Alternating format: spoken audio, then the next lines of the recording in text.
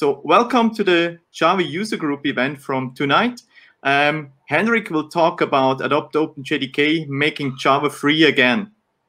So it's just like the next session we hold after the summer break. So you probably saw that nothing was planned for July, but now actually in August we have already 3 events planned and coming more even online like this autumn.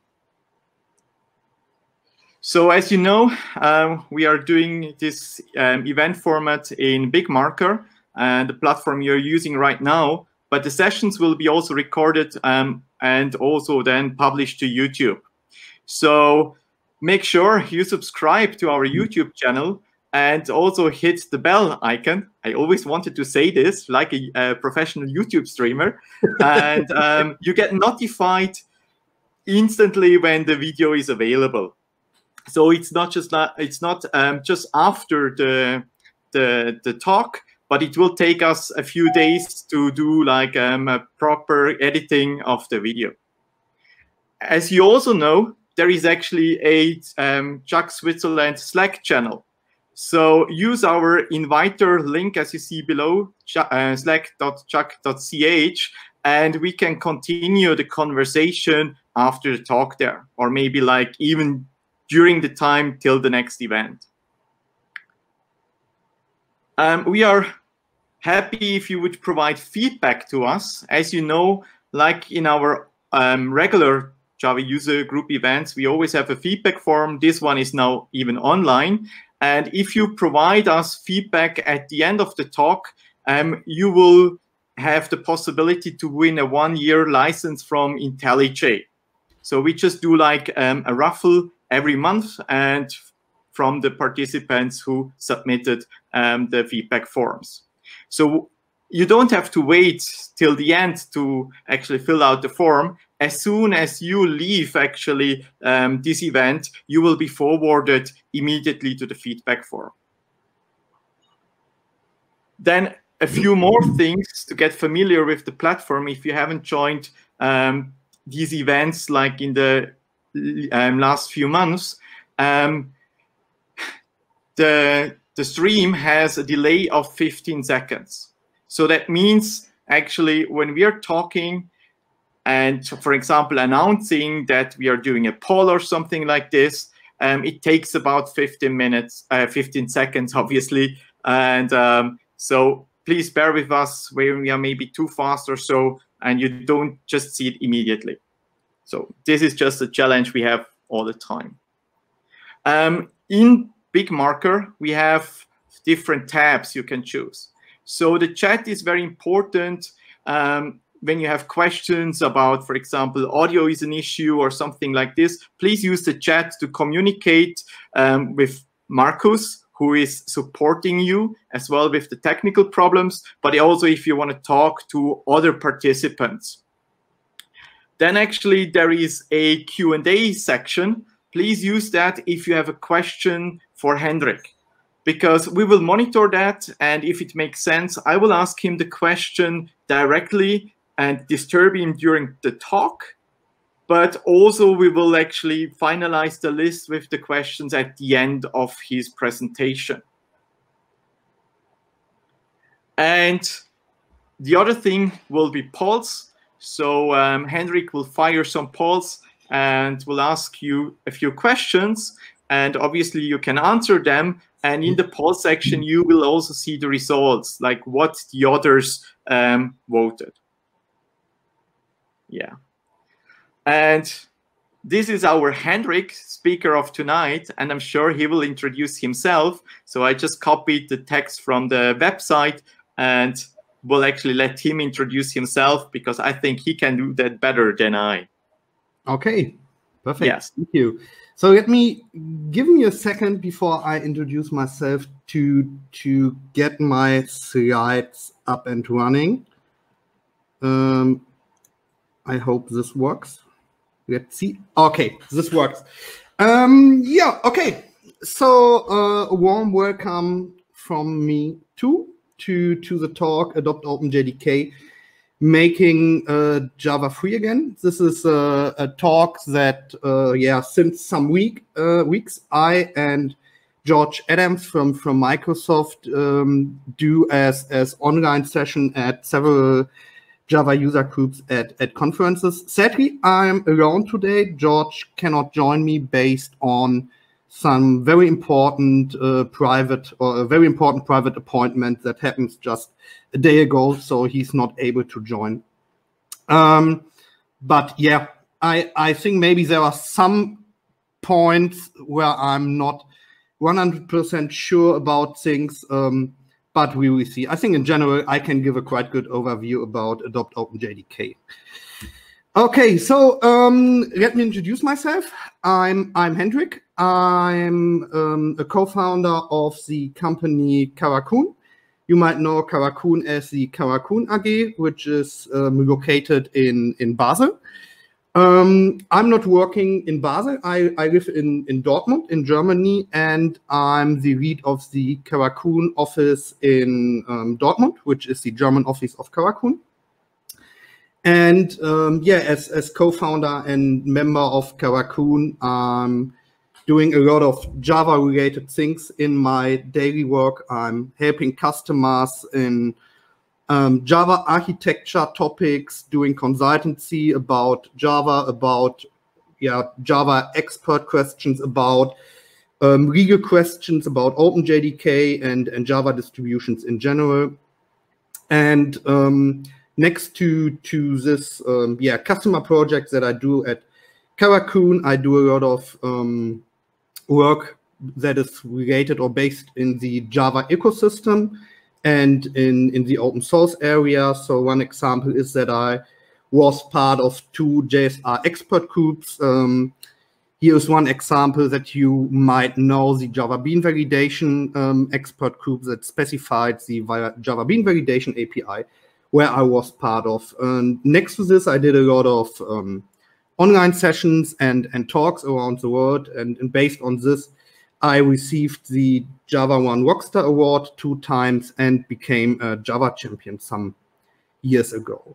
And since last year, I'm part of the technical steering committee of AdoptOpenJDK, and therefore taking care about the roadmap and the technology and the future of this project.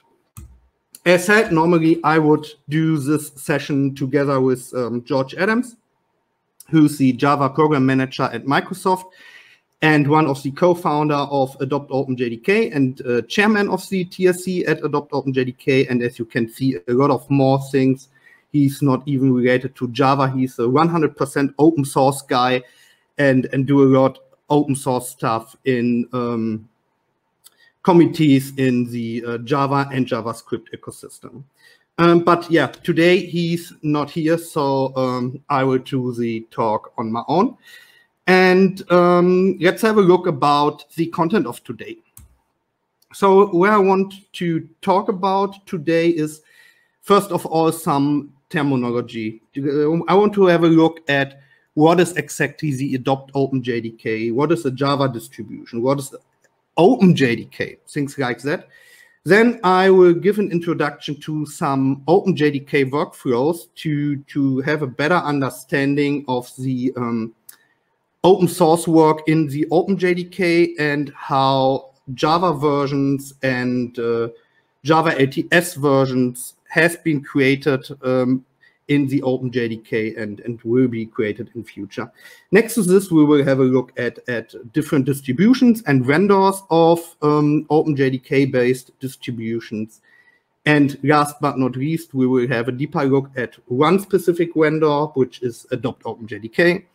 And here we will have a short look at the history of this community project. Then we will talk about a topic that most of you might have heard, that AdoptOpenJDK will become a top-level project in the Eclipse Foundation, which then will be renamed to Eclipse Adoptium.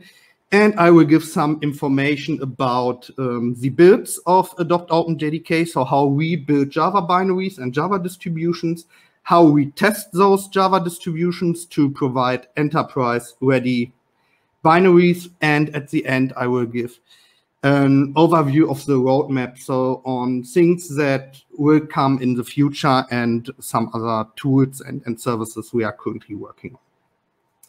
Okay, so let's start with the terminology.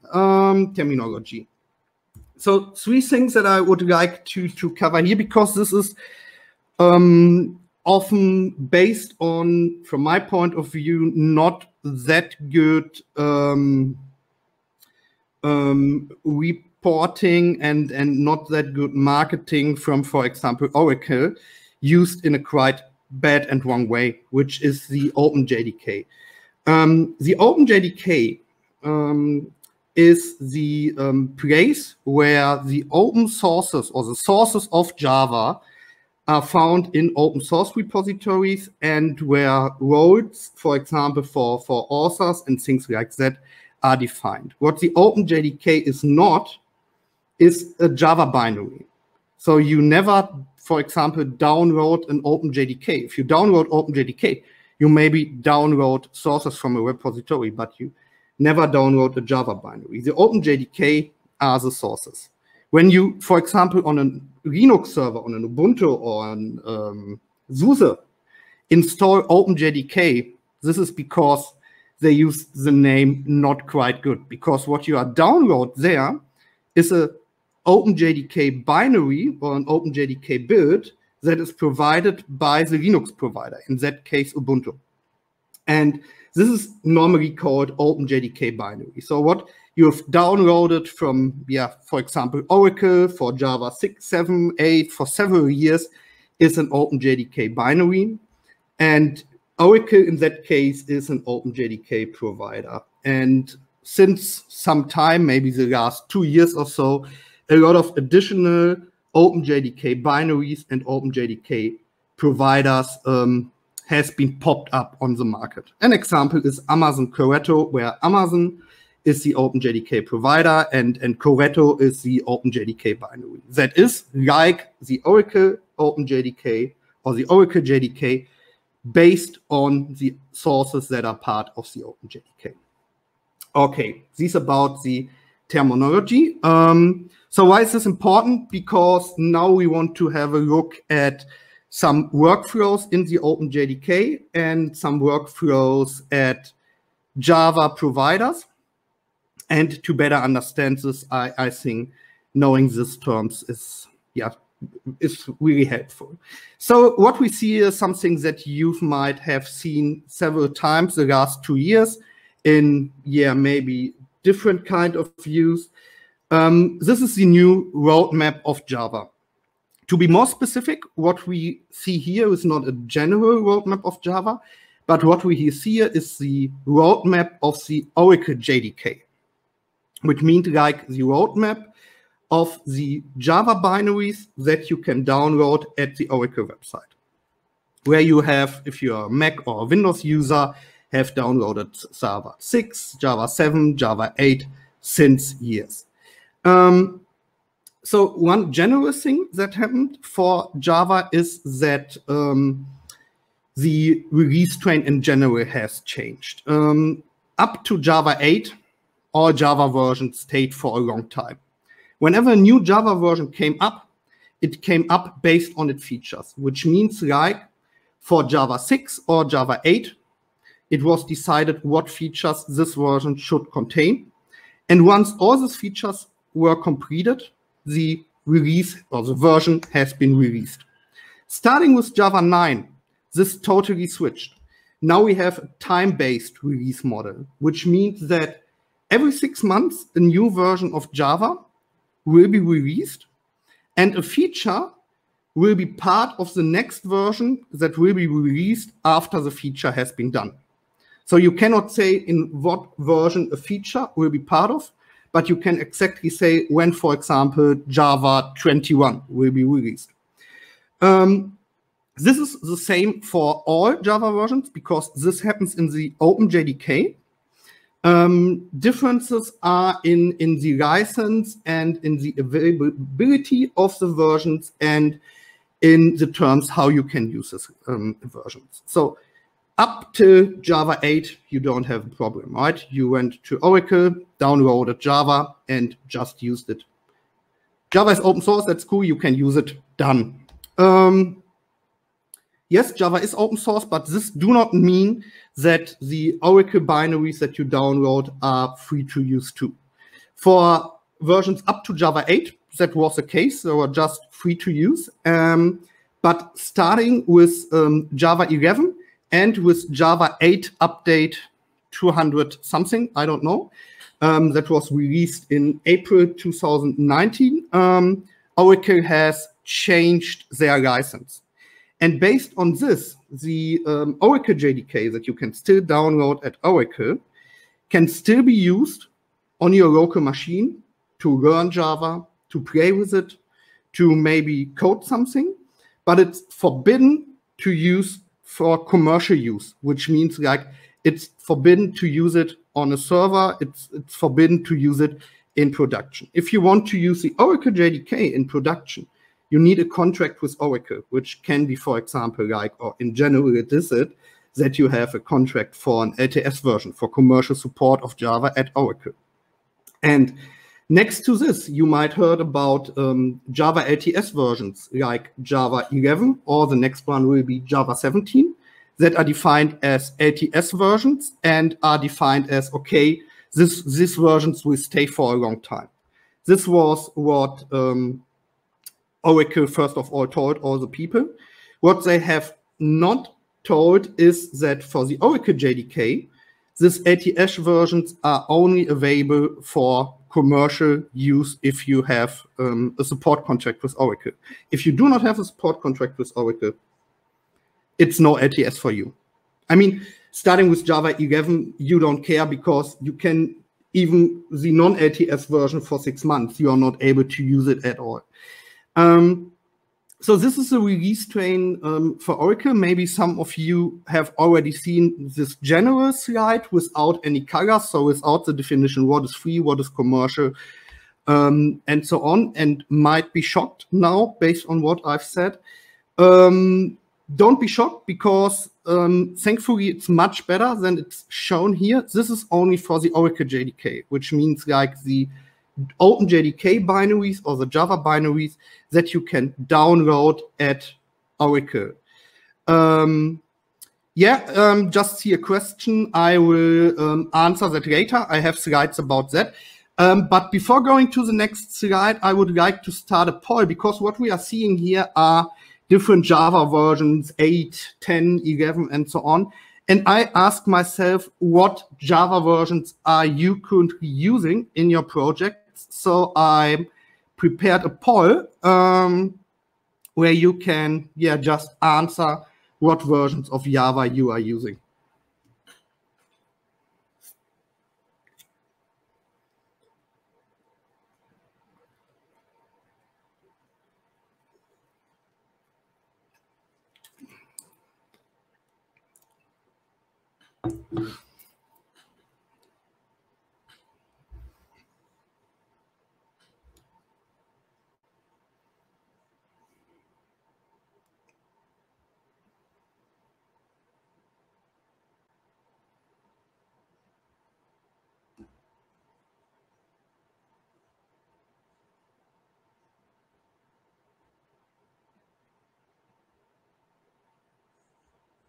Yeah.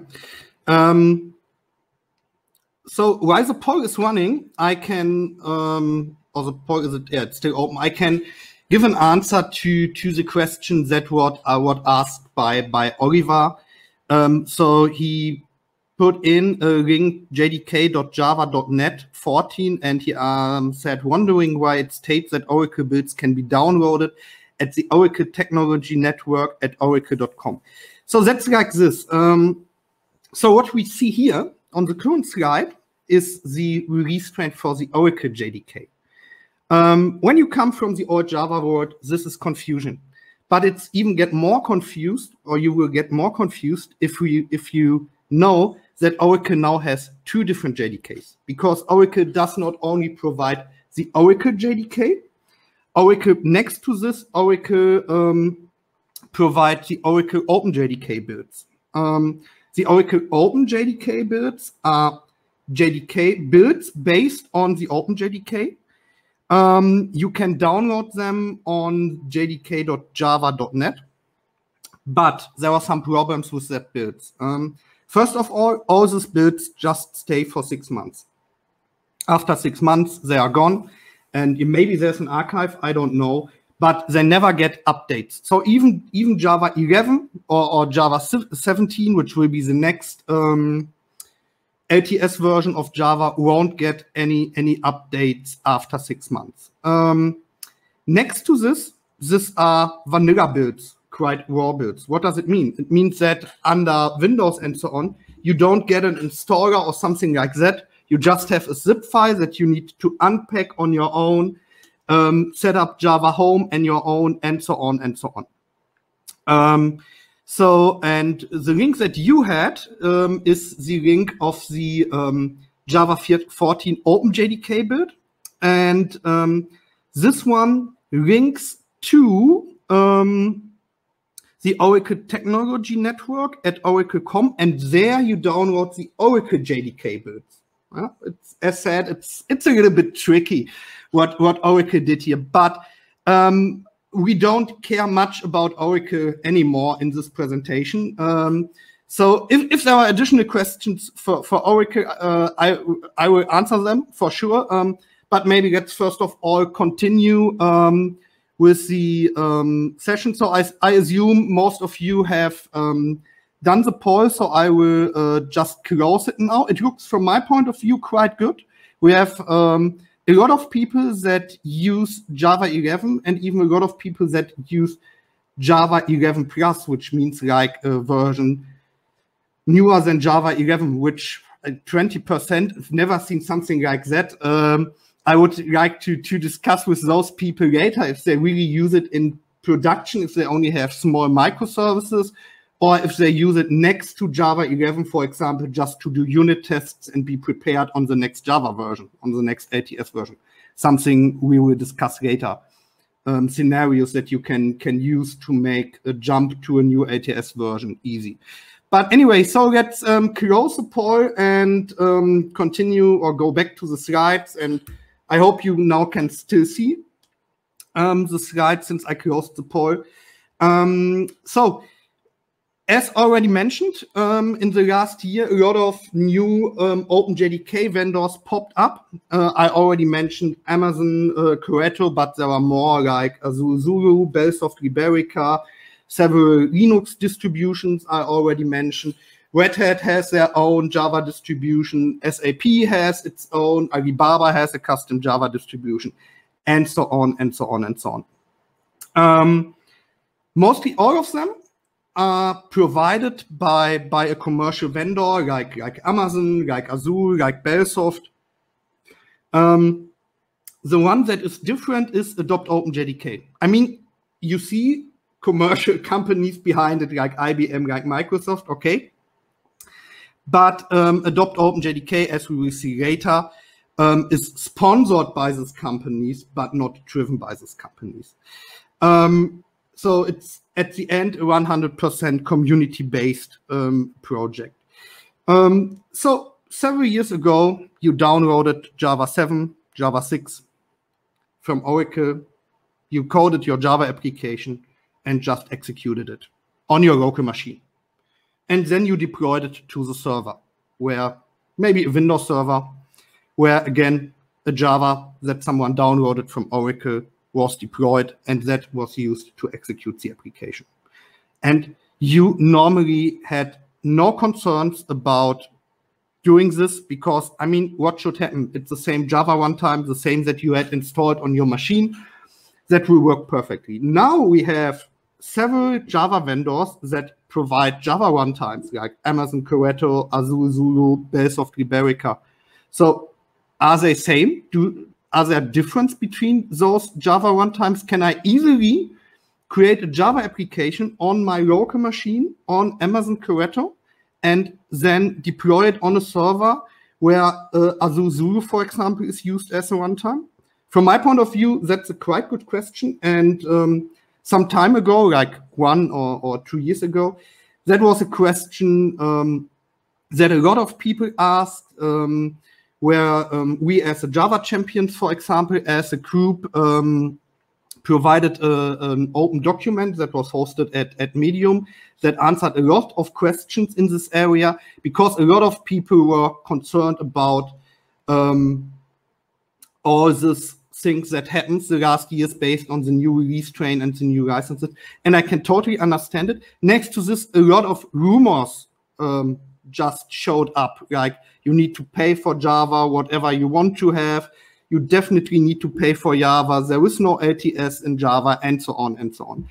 And while maybe 2 years ago, some of the points were totally valid, and there were a lot of problems and a lot of question marks in the rooms where no one had a good answer for. It looks much, much better today. And I will give you an introduction, what happened in the meantime, and why today I'm more than happy that I can say Java is free. You do not need to pay for Java. You do not need to pay for LTS versions for Java. And this do not only mean for AdoptOpenJDK, but for other OpenJDK-based distributions too. I mean, there are some where you need to pay for. We will have a look at that. But in general, we are on a very, very good way. So let's have a look why. What we see here is a very simplified workflow of the AdoptOpenJDK. So think about having a Git repository, and this Git repository contains Java. And all our Java releases like Java 7, 8, 9, 10, 11, and so on are branches. So when developing Java, we have 2 different types of things we add to the code of the OpenJDK. First of all, we add new features. Maybe the bubble on the left, yeah, before we create the Java 8 branch, is the language feature of lambdas, because lambdas was there starting with Java 8. Maybe this is the commit of the lambda feature. I hope that has not been done in just one commit, but yeah, I think you understand what I mean. And next to new features, we have security fixes. So whenever someone finds a violation issue, something like that in Java, it needs to be fixed. So these are the red bubbles. So we have 2 different types of commits, of things that come into the base of Java. And then from time to time, we create a new branch out of this master, which is a new major version of Java, like shown in this example, Java 8. And such branch is now maintained for some time. For Java 6, 7, and 8, this time was quite long, like several years, where this one was maintained. And maintaining such branch meant that all the security fixes that have been done in the master must be merged into the branch. When talking about merging here, from time to time, it's not that easy, because you can assume on the master maybe the security fixes are already using new language features like lambdas or like records now. And so you need to re-implement them. Okay, so just 1 second.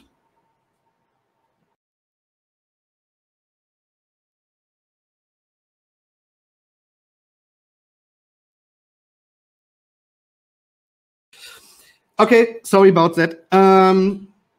It's so hot, so I can't stay in my office. I'm in the living room, and so people need to go through this room from time to time. Sorry about that. Okay, so let's continue here.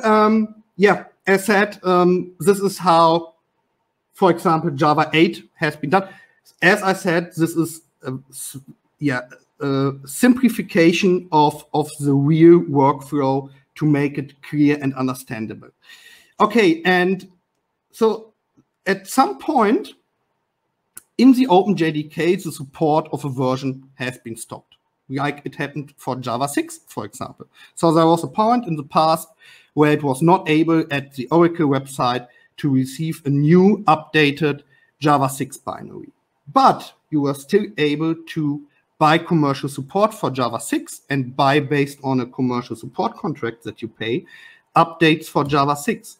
And this happens based on a workflow where vendors that provide commercial support for Java clone, fork, copy, however you will name it, the version branch or the version repository, and continue to work on this version on their own in a closed repository that is not open source anymore because it's a closed repository inside this company. And this not only has been done by Oracle, there are other companies who work like this. For example, Azure provides already commercial support for Java since some time. And this is the same workflow that they have. So what does it mean? Let's assume Java 9 comes up. We have a new security fix. And as said, this must become part of Java 9. And what these companies now do is they migrate or cherry pick those security fixes and put them into their versions too. We have seen, or as I already said, often it's not just cherry picking, merging. Often those security fixes are quite complex and you really need to re-implement things. And when I'm talking about quite complex things that need to be re-implemented because you cannot simply copy them, and we see now we have 3 closed branches here, I think you can assume what might happen, right? So this can end in Java versions that behave differently. And this not only because of this security fixes, because if you're a company and you get paid for doing something like this, you can even get more money if you do some individual fixes for customers, which is quite okay. So a customer pays you, for example, time and material.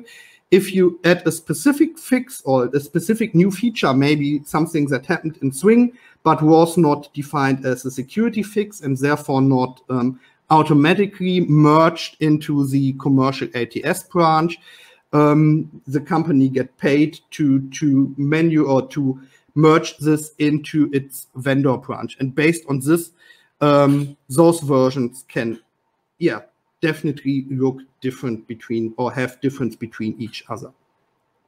Next to this, based on this concept, we have run program. For Java 8, there is no open ATS. So all ATS for Java 8 now happens in closed branches. And 2 years ago, this was the state that we had. And there was a discussion what should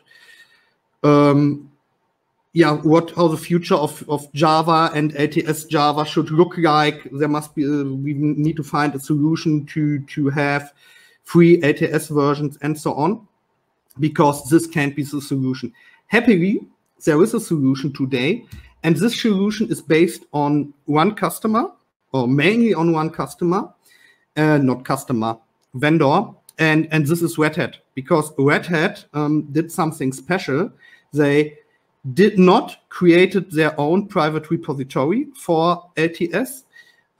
They continue to work in the OpenJDK repositories, which means that Red Hat merges all the security fixes that happens in future versions, in the, let's call it master, into the Java 8 and Java 11 branch of OpenJDK. And based on this, the open source version of Java, the OpenJDK, has Java 8 and Java 11 branches that are maintained and will be maintained in future based on Red Hat. Happily, some other companies too. I can give you another example. The company Bellsoft, for example, which is another vendor. They have a private fork, but in their contracts, they say that everything they do in their private fork, they will migrate back to the OpenJDK if it's not already happened. So happily, a lot of, or some companies provide a way so that we can say that the open source project OpenJDK has branches that can be used to build LTS versions of Java. And based on this, when having a look at the release train from OpenJDK looks different to the one from Oracle, because thanks to companies, for example, like Red Hat, we can say that for Java 8 and Java 11, we now have open source free LTS versions of Java. When talking about Java versions, I'm currently not talking about binaries because, as said, OpenJDK is just the source. I can give you a spoiler. We at AdoptOpenJDK, for example, use the sources to build the AdoptOpenJDK binaries, and based on this, we at Adopt can provide LTS versions of Java. Having Red Hat as one of the main sponsors from AdoptOpenJDK and having one person of Red Hat in the steering committee helps to get this running, and so that we can plan for the future and already today discuss how it will be handled with Java 17, which is will be the next LTS version of Java. And based on this, now in theory, everyone can build their LTS versions of Java. Some slides ago, someone asked a question. I don't know who. Oh yeah, it was Laureen who asked, what does Oracle add to the JDK to make it so special? That's a quite good question, because Oracle is doing things here, or especially did things in the past. So when having a look at the Oracle JDK against a vanilla OpenJDK build, we can see that as any other JDK that you can download, the Oracle JDK is based on the OpenJDK sources. So Oracle takes the OpenJDK sources, compile it to build a JDK.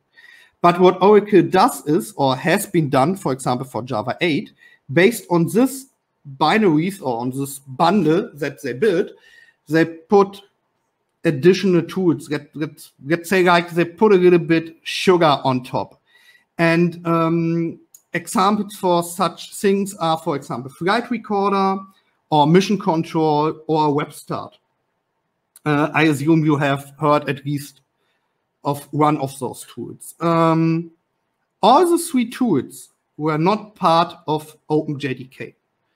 All the three tools have been developed at Oracle in closed repositories. There are closed source developed tools, and Oracle put them on top on the binaries, which means like if you, for Java 8, just downloaded a Java binary on Ubuntu that comes from the Ubuntu repository, for example, or you downloaded, I don't know, Azure Zulu, Java 8 binary, these tools are not part of the JDKs because only Oracle has them, because it's not open source, they developed them closed source. And this is a big problem because when we talk about Java 6, 7, 8, no one knows about something like that, right? Because you download it from Oracle and it's there, and yeah, everyone says Java is open, so you assume this is open source, but no, sadly it's not. Yeah, I talked a lot about Oracle. To be true, Oracle is not the only company who does this. And to be true, it's not forbidden, because what companies try to do is find points why they can sell support and why they can get money by these tools. And Oracle is one of the main contributors to OpenJDK. So don't get me wrong. It's not that I hate Oracle. But these are some problems that are based on not quite good marketing and not very openness of Oracle when talking about such things. But anyway, so as said, others do this too. Azure, for example, has their own garbage collection that they add on top of the OpenJDK builds. So in the Azure binaries, you always have an exclusive Azure garbage collection. Okay, the good thing is that it has become better, because with the new release train, it's much harder to build things that contain such tools and so on and so on. So what happened? Oracle contributed a lot of these tools and the sources to the OpenJDK. Examples are Mission Control or Flight Recorder. And based on this, the difference of the Oracle JDK and another OpenJDK build, when having a look at JDK or Java 11, is really, really small. I think with Java 11, it was one garbage collection that was part of the Oracle JDK, but has not been contributed to the OpenJDK. Starting with Java 12, I think it's the same, which first of all is good, but there's one problem. Some tools have been gone. One example is WebStart. So if you used WebStart, so JNLP, this was something that was developed by Oracle, that was only part of the Oracle JDK. Oracle canceled it. They don't want to continue that one. And they have not contributed resources to the OpenJDK. Therefore, there was just no chance to have Java WebStart in Java 11 plus. Spoiler, we have a good solution at AdoptOpenJDK since some time. We will have a look later at this. Okay, so that's the introduction for the OpenJDK and how Java in general is built and things like that. And now let's have a look at AdoptOpenJDK, because that's what I want to talk in general in the session, right? And I mean, it's more, half of the time is already gone. So let's start with the core topic. And before starting, I would like to add another poll, because we talked a lot about LTS and that based on some changes in the open JDK and commitment of companies and so on, that we are now able to build LTS versions of Java. And I always ask myself, how important is something like this really to developers? Because I mean, at the end, it should be totally important, right? Nobody of you would say, I don't care, I just use anything, or I don't care about security fixes, for example. But it's anyway interesting to see how often you, for example, update your Java, and therefore the next poll just asks if you really always try to use the updated version, or if you maybe just update it from time to time, once a year, if you do not update the Java version on your production system at all, and so on.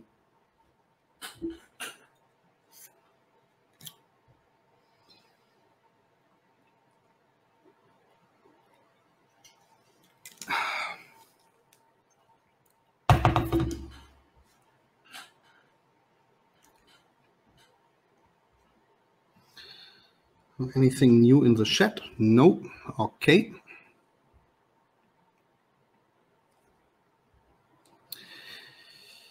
Okay, yeah, I assume most of you have voted, so I will close the poll. Yeah, and as you can see, it's interesting, right? And I'm quite happy that you're not lying here, because even I have not all my JDKs updated. It's hard to do it, right? I mean, I have several JDKs on my system since part of this AdoptOpenJDK team. I have Belsoft JDK, I have Azure JDK, I have Corretto, and so on installed on my machine just to test things. And there are a lot of JDKs on my machines that are not updated at all. So I can totally understand that. Okay, but let's talk about AdoptOpenJDK and what's behind that one, and why this is, from my point of view, so good, important, and special. Okay, let's start with some history. Yeah, these are the PDF, so it's no animation, but that's fine. Then we are faster. So here we can see the history of AdoptOpenJDK. So the history goes back to the Java Adoption Group that was founded around 2003. But this was way before George and I was involved into that topic, so we cannot tell much about that. So let's directly go to the next step, which is the creation of Get OpenJDK from IBM. that was the idea to make it easier to work with OpenJDK, to provide build based on OpenJDK, and so on and so on. And they created some open source tools and sources in this Get OpenJDK project. And 1 year later, they donated this to the adoption group that then became AdoptOpenJDK. To just have a general group for this topic and not a company that is behind it. Yeah, the main topic or the main issue for this community project was to start building Java, learn how to build Java, and provide Java binaries. And 1 year later, there was already 1 million downloads of Java binaries in 2018. That was quite good. But yeah, as you can see, in 2020, we now have over 160 million downloads. I looked yesterday at it, it was 178. So maybe we are now already at over 180 million downloads. So someone has audio, but someone else says audio is fine. Okay. Perfect. Thank you. Okay. So, and based on this, on this high usage of the AdoptOpenJDK binaries, on the high count of sponsors that we now have in the industry, based on all the things, we decided that it makes sense for AdoptOpenJDK to become part of any foundation, legal form, whatever. So we did a lot of discussions, and earlier this year we announced that AdoptOpenJDK will become part of the Eclipse Foundation as a top-level project. There it will be renamed to Adoptium, AdoptOpenJDK, and it's a trademark that is held by Oracle. It was allowed for the community project to name it like this, but when moving to a foundation, I mean, we not even asked Oracle, we just decided that we want to have everything clear, and so we decided to rename the project to Adoptium. And at the end, everybody that I know don't say AdoptOpenJDK, they always say Adopt, and with Adoptium, I assume it will stay the same. So that's fine. Yeah, that was just the tweet that we go to the Eclipse Foundation and setting up a working group and a steering committee and so on and so on. Okay, I don't want to go deeper into that one.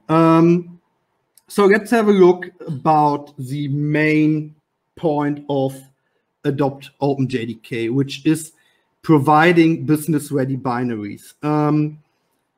Yeah, as said, our binaries are already downloaded over 170 million times. We have clear support policies that are shown on our website. Everything that we do is open source. Everything that we do is professionally tested, as we will see later. And all our builds, our tools, our script are backed by major vendors of the Java community. Yeah, I have a slide at the end that shows some of our sponsors and team members. And here you have companies like Amazon, like GoDaddy, like Microsoft, like Red Hat, like IBM, like Karakun on them. Okay, we are open and transparent. I think that is a quite good point. Everything that we do, as far as you can commit it, is on GitHub. All our builds are on an open Jenkins. We have a Slack. The technical steering committee is open, so everything there will be recorded, and we create documentations of the meetings and so on and so on. Yeah, we already talked about the downloads. Yeah, to build Java, you need a lot of machines. So we have over 200 dedicated machines. We will have a look how to build Java later. And we have around 106 GitHub repositories. To be sure, you do not need 106 GitHub repositories to build Java. But as we see later, AdoptOpenJDK has become a quite large community that now hosts a lot of different projects. Let me see, there's a question. Are there any plans to support distribution repositories? Yeah. That is something that definitely, so the question was the support of repositories like the repositories for Fedora, Red Hat, CentOS, Debian, Ubuntu, and so on. So this is a question that George could definitely answer much better than I can, because that is not my topic, this Linux specific builds and Docker and the Linux repositories. As far as I know, there are a lot of discussions in this area. Problem is always that even if it makes sense, even if for a lot of people it will be much better, from time to time, if you just change something, things might break, right? So maybe Ubuntu does something specific I mean, it starts with what Java minus version prints, right? Because it contains the vendor. There are Java system variables that contains the vendor, for example. And if you change the default Java versions for all these distributions where this values are set, for example, to Ubuntu or to something like this, just to adopt OpenJDK, this could end in problems. But as said, there are discussions and things are happening. We see here on the screen, we have 106 GitHub repositories.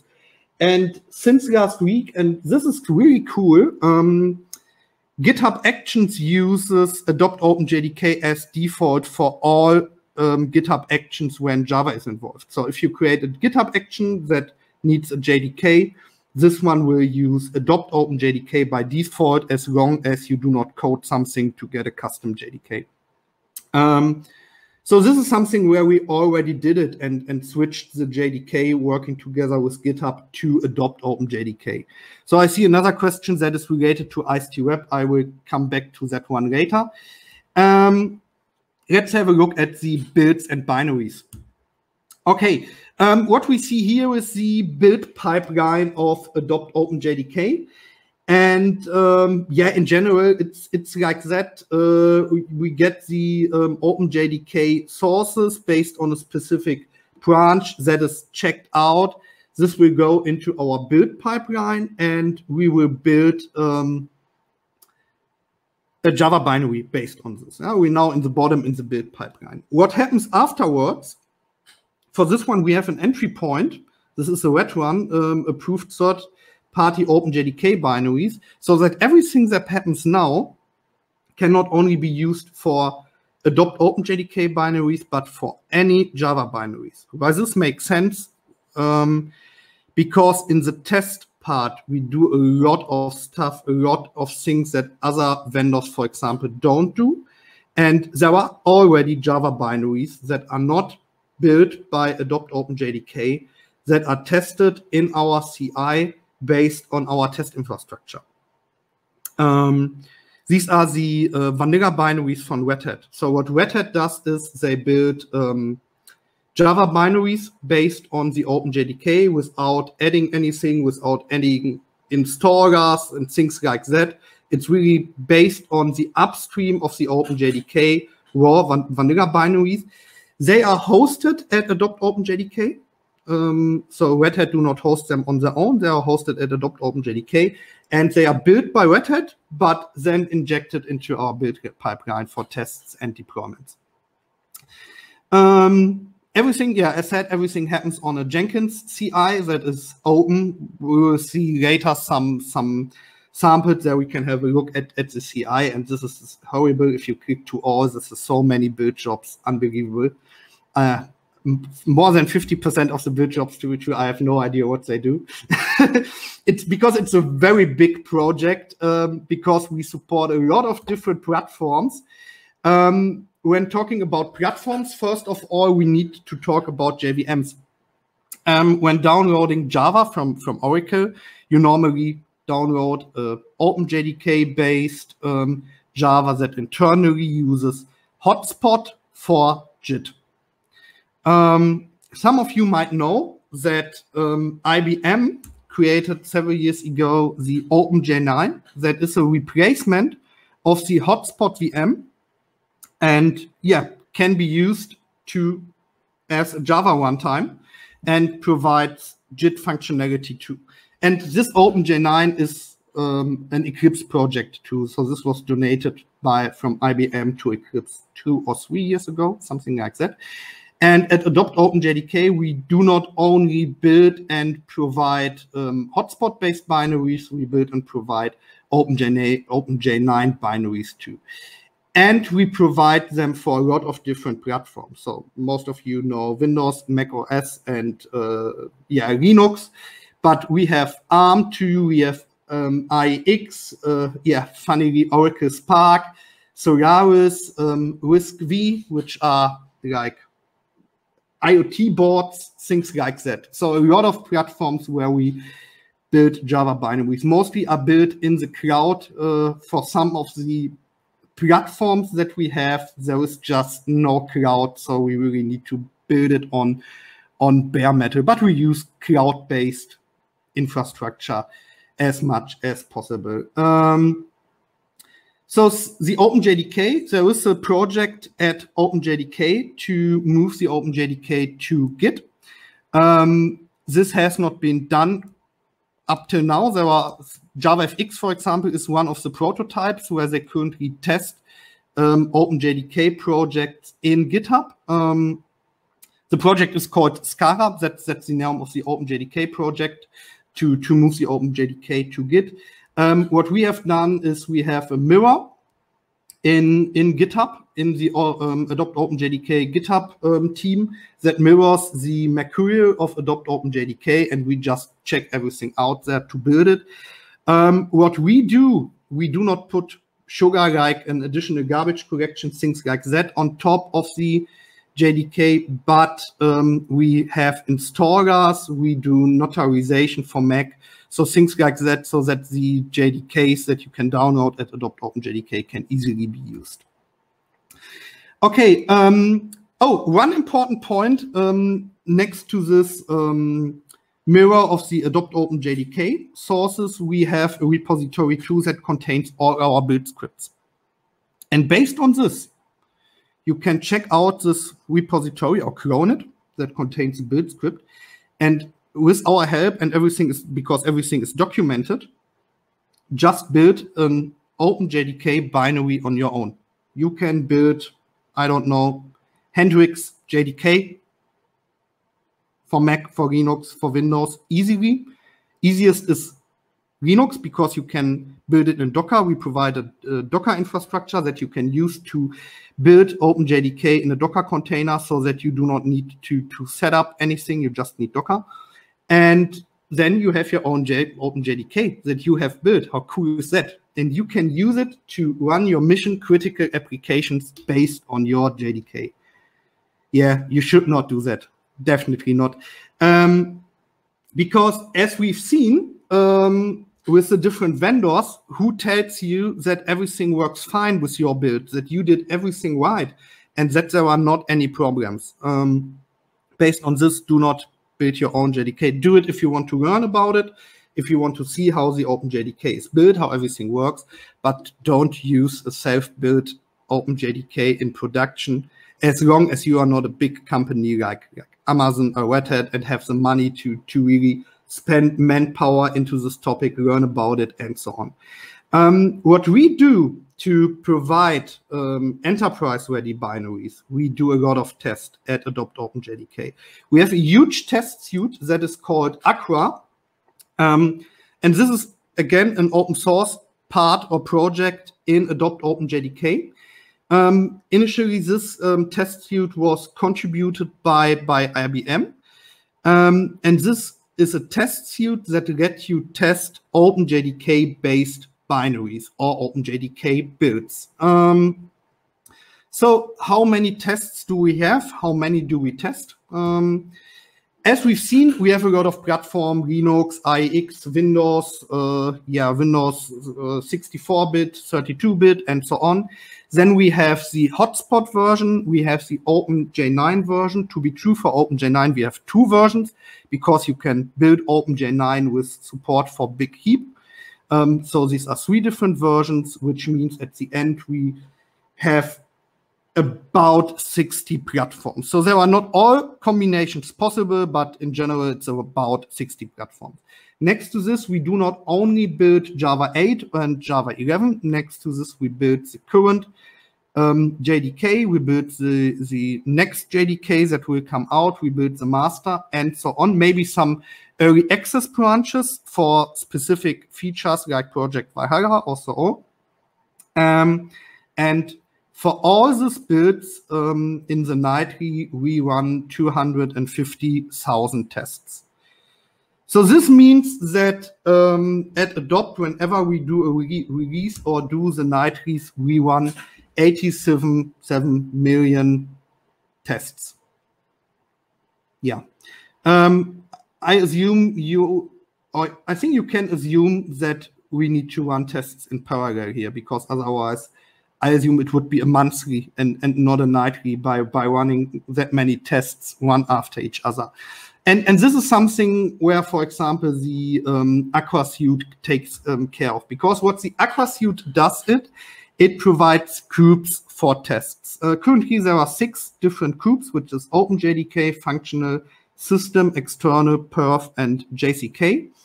And these test groups can run in parallel. So when a Java binary is tested, the Aqua suite direct starts 6 processes that will be executed in parallel to take care about these test groups.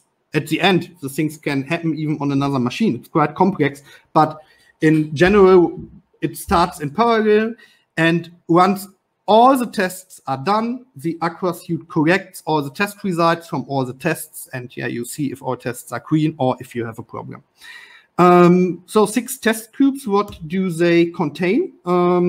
Different kind of tests. The OpenJDK tests are tests, unit, integration tests, and so on, that are already part of the OpenJDK repository.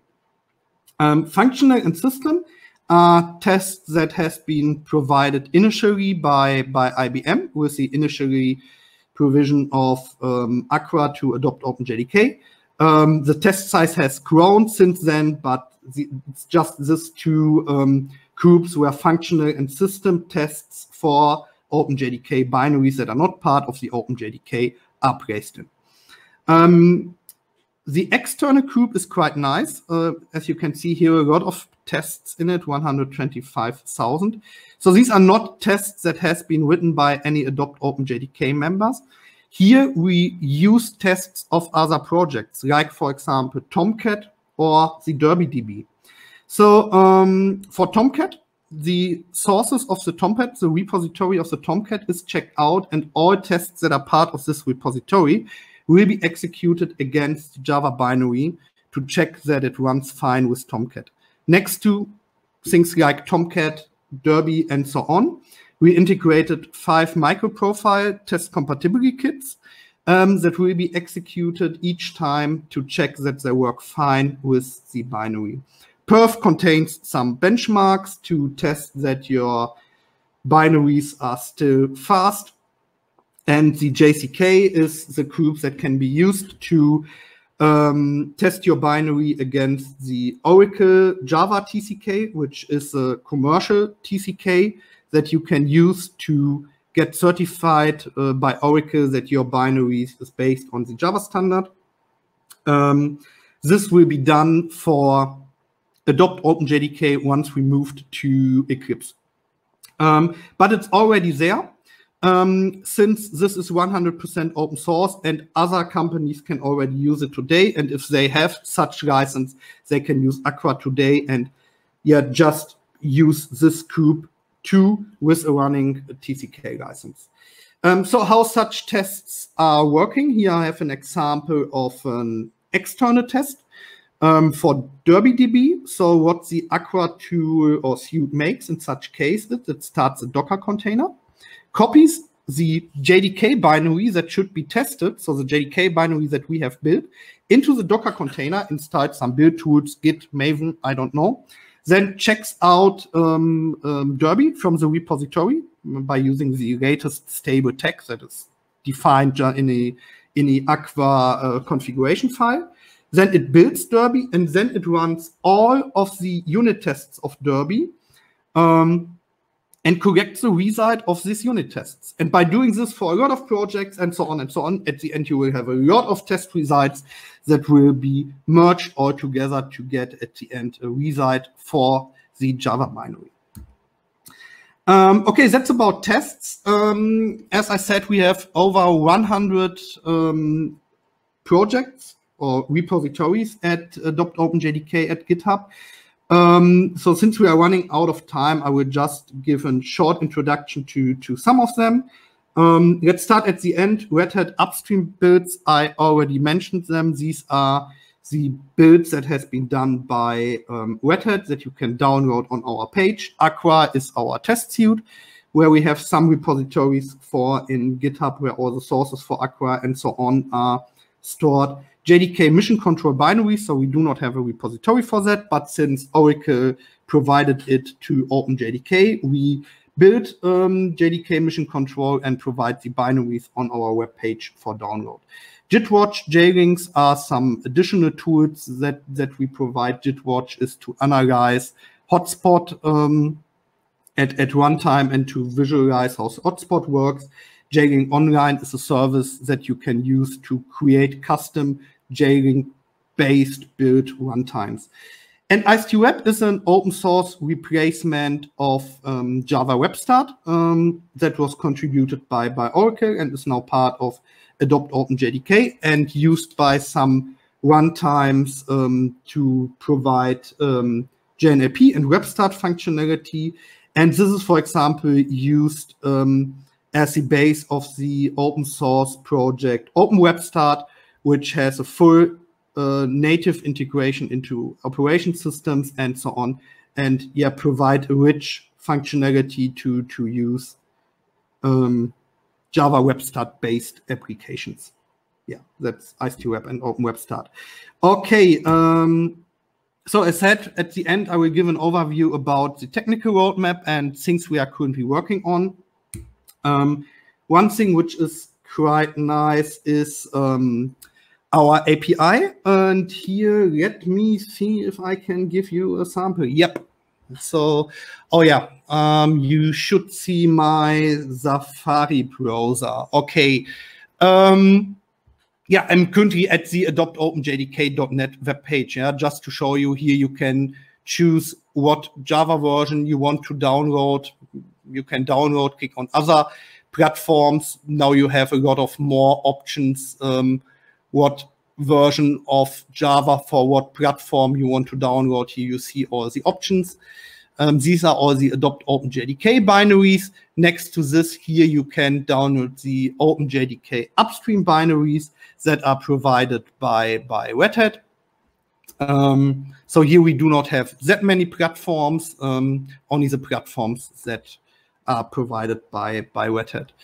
As said, ci.adoptopenjdk.net is our open source Jenkins with, yeah, as I have said, a lot of builds.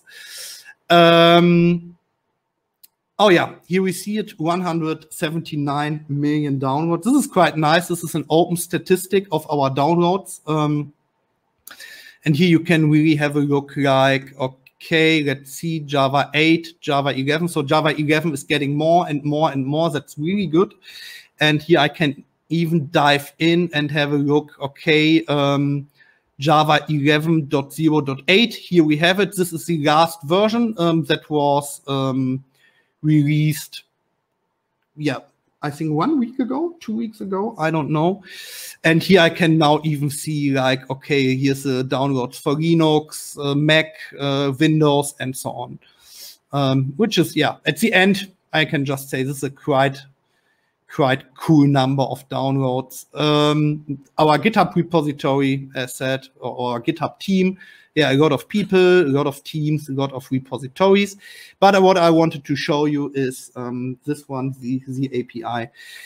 So we see here Swagger front end. If you've never heard about Swagger, this is just a front end that helps you to visualize and test REST endpoints. So what we have as the API is a REST API that you can use to download Java binaries by using an API.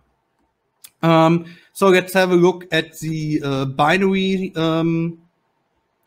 endpoints, for example, API version 3, binary, latest, and so on. Let's click on this one and do try out. And now you already see that here we have a lot of parameters. Now I can specify the parameter. Let's say I want 64 bits. I want to have Java 11, normal heap, JDK, hotspot based for Mac. And I don't want an early access. I want general availability. Here I can choose if I want to have it from AdoptOpenJDK, so an AdoptOpenJDK binary or one of the Red Hat vanilla binaries and a JDK. And if I click now on execute, he stops with a warning because this would download a file, and Swagger says in such case, hey, stop. I don't just simply download something on your machine. But here you see the URL. And if I now just copy this URL and put it here, we can see that, yeah, the download starts and we get the latest Java 11 update for Mac. And this is quite helpful, for example, if you set up Docker containers, if you do some CI-related stuff, so you do not need to download and install Java manually. You can automatically do it by this API, for example. Okay, that's our API. Yeah, next to this, so I've already mentioned this, that we try to make as much as possible in the cloud. And here we want to become more and more dynamic, which means like we don't want to have bare metal in the cloud. We want to have services that are started and shut down based on our builds. And yeah, this is where we currently spend a lot of work, or a lot of people at Adopt spend a lot of work into make the builds much faster based on this, by using Docker, by using containers, things like that. So yeah, we work with different cloud providers like Microsoft Azure, for example, together to provide all the things that are possible based on containers. It's not 100% possible because, as said, we even provide some platforms where there is just no cloud for it. Yeah, maybe you know this meme. Anyway, so as said, we use dynamic infrastructure for our builds, and it's getting better and better. And based on this, we can parallelize a lot of things. We can much more easy parallelize all the builds. So what else? Yeah, we do a redesign of the website at the moment.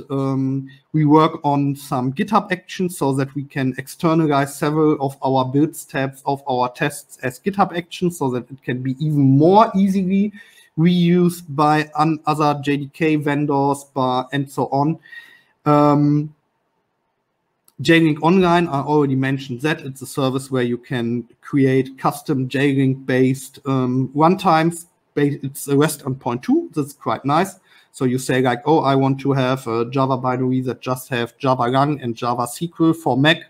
And it's Java 11. And then on our server, a JLink is started that creates exactly such runtime with these modules and provided for download. We have a lot of sponsors that, yeah, make the work that we do possible, because I think a lot of you know that open source is not free. There are people who work on it, so you need some money. Here we have a lot of machines involved that we need to pay. Some companies sponsor services for us or sponsor cloud infrastructure for us. Yeah, but next to the sponsors, I think another important point is, as you have seen this, we have over 150 people in the AdoptOpenJDK team. So this is a quite great community, and it's really a lot of people work in this project. A lot of people help to get it up and running. And it's just cool to be part of such a dynamic and big open source project.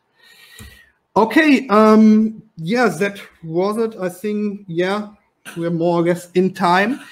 Yeah, I hope you liked what you've seen. If you have any questions, you can ping me on Twitter by @Hendrik Ebbers.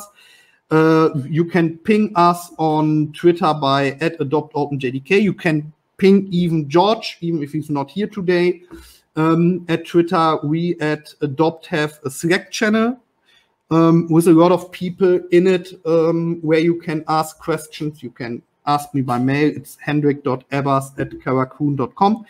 If you have any questions about AdoptOpenJDK or, for example, Open Web Start, we at Karakun offer consultancy in this area. So if you want to know what Java version you should use, what Java vendor you should use, how much would commercial support cost, which one might be the best, questions, all these questions in this area, how to update to Java 11 and so on, we provide consultancy there. So you can just ping me in such area. Yeah, that's it. Are there any questions? Let me see. Are there any new? No, there are new questions. Oh, there was a question about ICT-Web, right? Let me see. For a long time, project ICT-Web has created OpenJDK builds for many Linux distributions. Is there a relationship between ICT-Web and AdoptOpenJDK? Okay, yeah, there is a relationship. So as ICT-Web is now,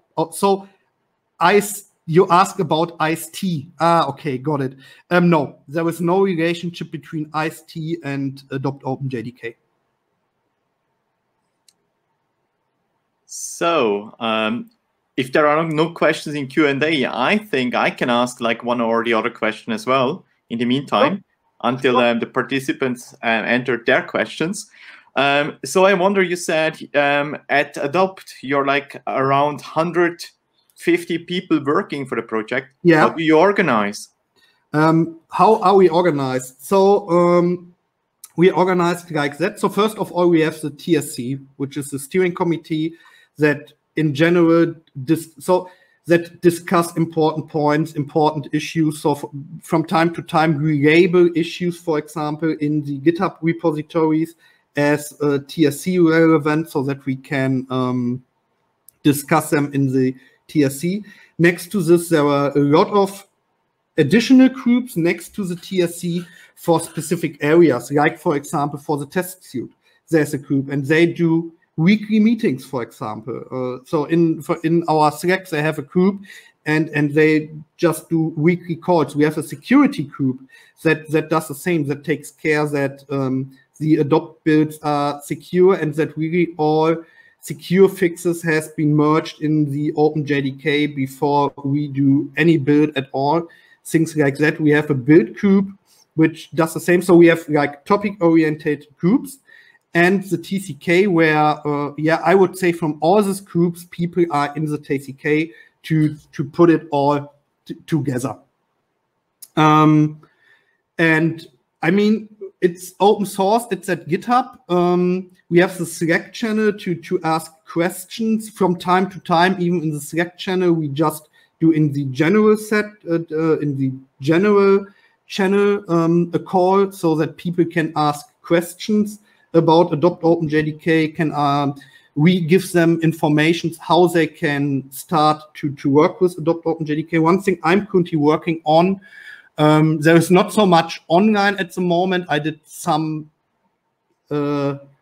small tests to see how it behaves. Is how can we define good first issues? So what do we need to do to get really people who are not in OpenJDK, or even who are not into open source to work on issues, because we have a lot. So I've started at OpenJDK or at AdoptOpenJDK by doing the German translation of the page.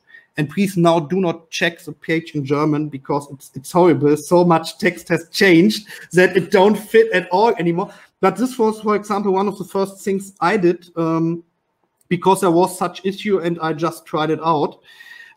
So while we're talking about it, let me start the last poll. I'm totally missed to do that one. That just asks if you are already using AdoptOpenJDK. I find this question quite interesting, because I accidentally found out that we are using AdoptOpenJDK, and accidentally because we were using Elasticsearch Dockerized, and I was actually finding out AdoptOpenJDK is running inside the container. So how did you manage that to get into this? And that actually Elastic is using you as even like in the official containers, you as a primary source, because it's quite nice. Yep, thank you. So I think one point why this is doable at all is that we as a community, one of the most important points for us the last years was to really have free LTS support for Java, so that people.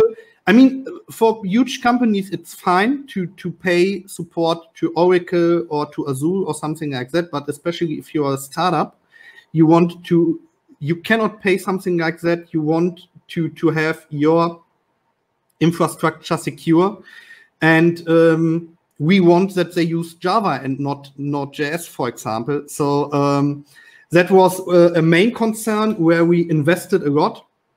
And at the end, happily, it worked out with like Red Hat doing all those fixes in the open. And I think based on this work that we did, and based on the openness that we try to have, companies or tools or frameworks like, for example, Elastic trust us and believe that Adopt is the best choice if you want to have LTS support as long as possible for free. Because next to Adopt, you can download Amazon Corretto, for example. And I wouldn't say that it's wrong to download Amazon Corretto. But here, it's not everything open source. And so Amazon, if they want, they can tomorrow say, okay, we stop this project. There won't be any update for Corretto 11 or Java or Corretto 8 anymore, right? That is what a company can do. And when you have a look at Google and the JavaScript frameworks of Google with Angular and things like that, you know that companies do things like that when they are not interested anymore, especially big companies. And I think that is one of the points that makes AdoptOpenJDK that attractive. And the other thing I found out actually was, for example, Microsoft with Azure Cloud is using also AdoptOpenJDK, as you said, with GitHub Actions. Yeah. VMware Tanzu with Cloud Foundry is also using this. And they're also supporter, actually also, I think, even like helping backporting fixes. Yeah. Microsoft is doing, I mean, George could talk a lot about this topic because he's Java manager at Microsoft. But Microsoft in the last years invested a lot in this topic, especially since 1 year into the Java topic, where Microsoft really is building up a quite good Java team that really helps to bring the OpenJDK and next to this AdoptOpenJDK, because they are main sponsor with George, for example, one of the founders of AdoptOpenJDK is now working at Microsoft. So it's AdoptOpenJDK is not Microsoft driven. It's we have roots that not like the whole TCK can be from Microsoft, and even that will be harder when we go to Eclipse, because then in the Eclipse charter there will be roots to target things like that it can't be just one company that takes care about Java being free. Yeah. So there was another question actually from Thomas in the Q&A. and he asked if he wants to start contributing to AdoptOpenJDK, what would be a good starting point? What is like the place where you need to go, like read the resources? So as said, this is something where I currently work on.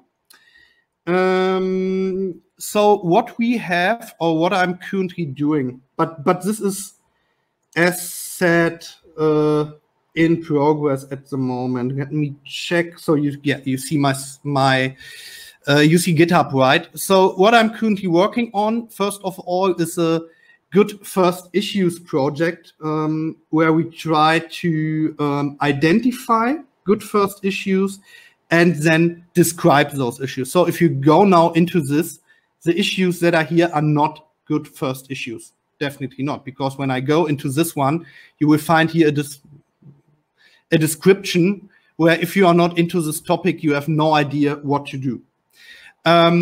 So based on this, one of the goals is where I'm currently working on is to provide templates and things like that, how a good first issue needs to look like. So what does it need to contain, how the description must look like, and to make it easy for people to get into that. If we go to IST web and go to the closed issues, there is one of those issues where I just tested it out. Here we go. And this already worked because I did it like 5 days ago, and 1 day later there was a person who never did something at GitHub and says, hey, can I take care of this issue? So it looks like it works quite well at the moment. And here I'm trying to, play with how should an issue be structured so that it's attractive to people and that people easily understand what to do. Maybe you say now, okay, with all these emojis, this is not my style. But yeah, we try to figure it out, right? What do we need to do that people come to us and like to work on this, because we remove all the hurdles that you normally have, like how do I fork the project? How do I do this and that and that? Yeah, so it's in progress and it's getting better. That's really nice. So actually, like also other companies using these good first issues as well, or other open source projects, that's nice. So also, do you participate in Hacktoberfest? Yeah, we want to do that too. But so for me, it's one thing is important, because having this good first issue tag, it's first of all, it's just a tag. And as said, we have several issues at Adopt that are tagged with good first issue. And if you see the issue, you have absolutely no idea what you need to know. You must be deep into the OpenJDK to understand that issue. And this is where I'm currently working on as part of the TCK. So this is, for example, something that the TCK takes care of, to really identify the good first issues and identify how we need to describe them. And at the end, maybe we go into the Hacktoberfest and have only 10 good first issues instead of, at the moment, maybe there are 40 or 50 that are tagged with good first issues.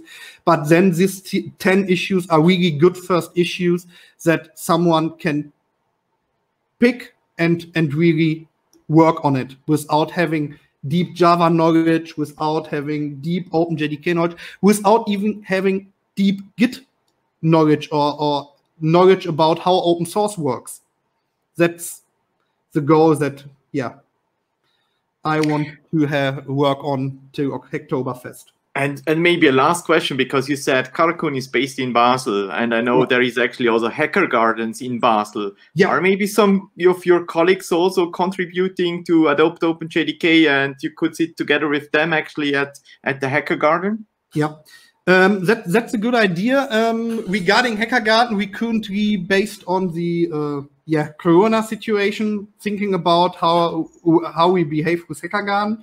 Maybe there will be an online Hacker Garden in the future, because I know the people who do the Hacker Garden, but we will see. Regarding AdoptOpenJDK, yes, there are some other people at Karakun who work on AdoptOpenJDK, because we as a company want to help other companies with Java to understand what Java version they should use, what OpenJDK is, and so on and so on. And based on this, it makes it's important that people from Karakun work on OpenJDK or Adopt or something like JSRs. So I think at Adopt we currently have 4 people that will be committing to adopt OpenJDK from Karakun. So Marcus just mentioned in the chat that even somebody at Hacker Garden in Lucerne is familiar with the process and also contributing to adopt OpenJDK. So that's maybe also a good starting point. That's cool. Is it Andreas, Marcus, or who is it?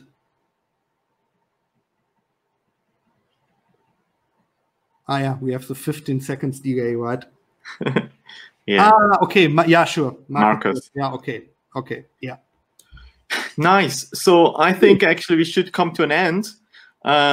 It was really great having you. And I would also love to say thank you to some other people who were involved in this. So also thank you participants for actually asking questions and trying to be interactive with us. And as always, we need to thank the sponsors of the Java User Group who make these events possible. And especially I want to say thank you for Ursula, which was setting up the whole event just before going for vacation, and then even supporting us during actually her vacation, and then also Marcus in the back taking care of all the technical things. So thank you very much, all of you. You helped us to make this event successful. And just take care. Have a look at the feedback. You will just be forwarded very soon when we finish the webinar to the feedback form. Fill out the feedback form, please. And you might get a chance to win an IntelliJ license. And you will be also announced on our Twitter channel for sure. So thank you very much, Henrik, for the talk and also the discussion. And as soon as we end the talk, we'll just disappear, all of you. So we can't say goodbye anymore. So then, take care. Bye-bye. Bye.